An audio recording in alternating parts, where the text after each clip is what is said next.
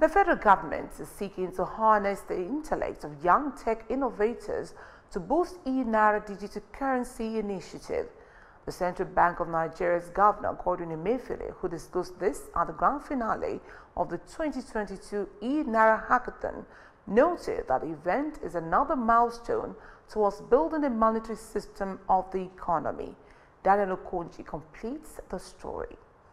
With the unveiling of the Naira digital currency in the last quarter of 2021, a sustainability follow-up of the initiative was expected sooner. And today, the Naira Hackathon is aimed at harnessing innovative tech ideas from experts, all aimed at improving the CBN Naira. It must be acknowledged that the journey is interactive and therefore requires cutting-edge innovation to sustain the vision and act and achieve the set-out policy objectives. Therefore, it is important to note that enabling private sector innovation is one of the three foundational principles of central bank digital currency. Thus, this hackathon event today is neither a coincidence nor an accident.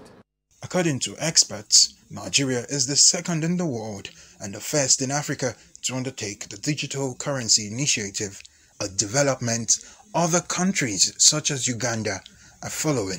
A lot of central banks are trying to copy what we have done in the Central Bank of Nigeria with the launch of the Naira.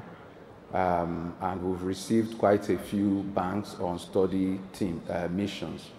But we're not resting on our oars, we're trying to improve it, which is the reason that we did this hackathon. The hackathon, in a simple way, it's a platform that brings entrepreneurs, coders, developers, and product managers together to solve problems, to create use cases, to innovate, and build new business models.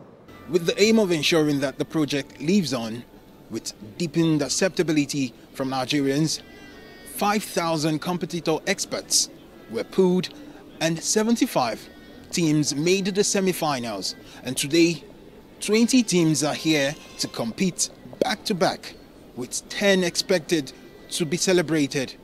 From Abuja, Daniel Okonji, Silverbird News 24.